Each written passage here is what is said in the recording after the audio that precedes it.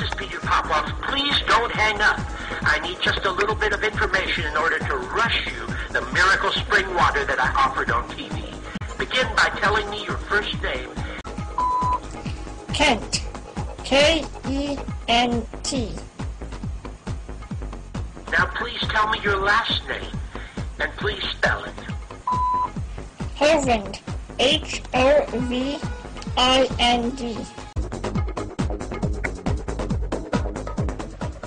Recently, I've been having some conversations with Nephilim Free. Oh yeah, I'm in the big leagues now.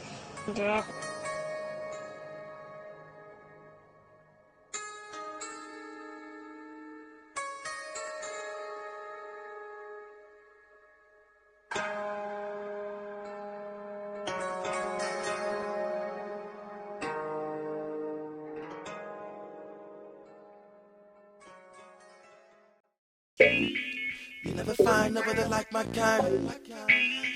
Hold on, wait a minute. You mean to tell me the best that you can do with all the time that you have on your hands is go around wasting people's times, prank calling them?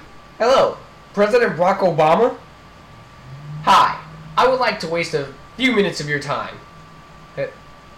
Hello?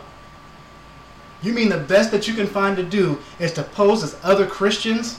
Excuse me, young man.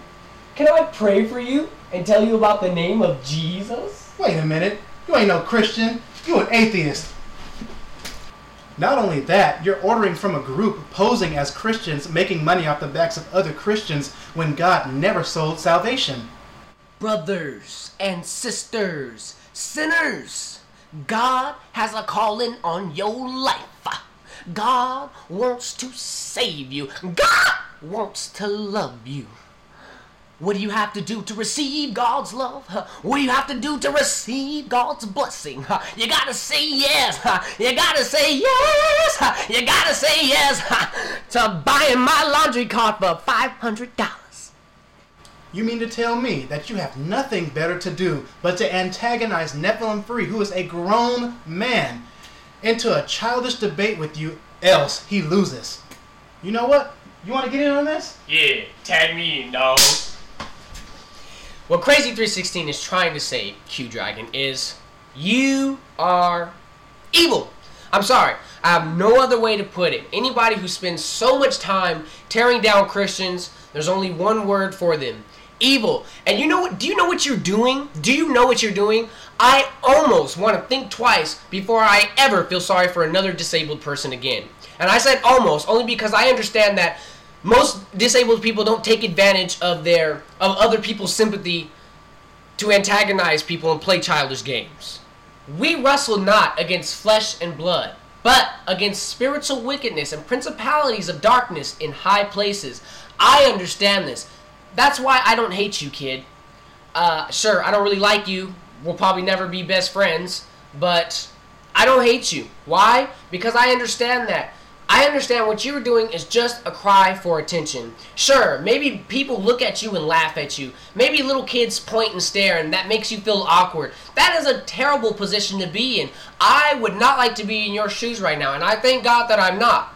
But if I was in your shoes, I would not act like you were acting right now. You are taking advantage of people's sympathy. You are wasting people's time. You are being a worker of iniquity. Now, I don't care if you're 10 feet tall and as athletic as Shaq, or if you're in the condition that you are in now. You are nobody, and you have no right to do that to God's people. You have no right to campaign against the Creator who created you just the way that you are.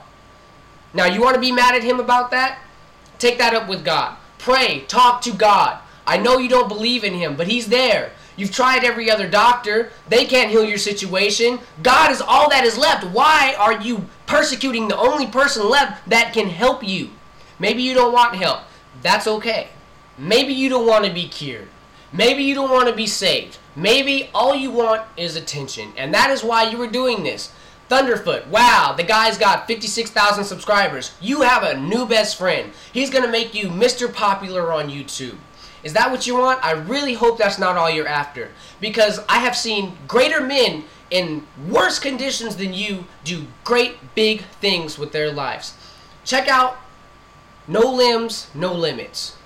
Awesome.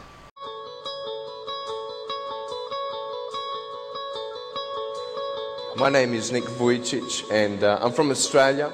And this morning I want to share with you my testimony as to how God has given me grace, strength, and comfort through my disability, and how you can have victory, peace, and joy in your life even if circumstances are still present in your life that don't make sense or cause your world to turn upside down.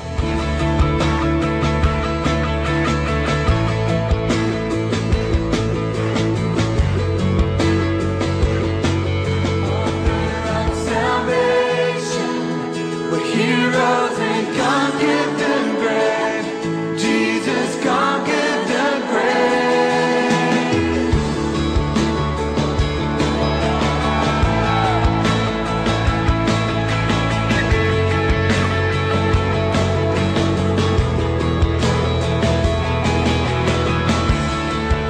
So take me as you find me. All my fears are failure. Fill my life again. I give my life to Father.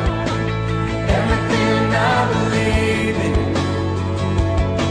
And now I surrender.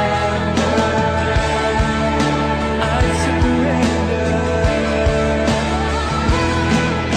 Savior, He can move the mountains. My God is mighty to save.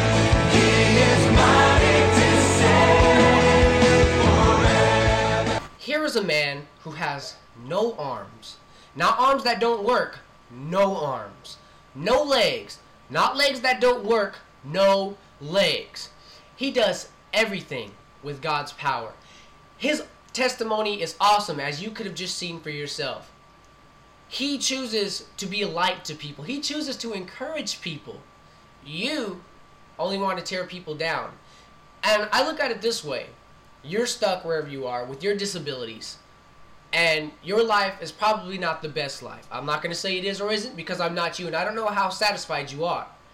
But if life isn't as grand as you want it to be, why would you live a life like that just to suffer for eternity? Why don't you suffer with the disabilities you have now? Why don't you suffer with your hang-ups and shortcomings that you have now and enjoy the benefits and the rewards that God has for you in heaven later? People like you show us that being an atheist is not only about not believing in a God, but it's also an excuse to be a jerk. There are atheists out there that are not only not a jerk, but they are very mature in what they do. If you don't want to be a Christian and don't have any intentions on becoming one, whatever, at least have the decency and the morals and the maturity that atheists should display. But hey, if you want to grow up and remain ignorant like Sarahan, pulling prank calls at the age of 40 or whatever it is, I can understand. That just seems to be the atheist mindset. You never find nobody like my kind.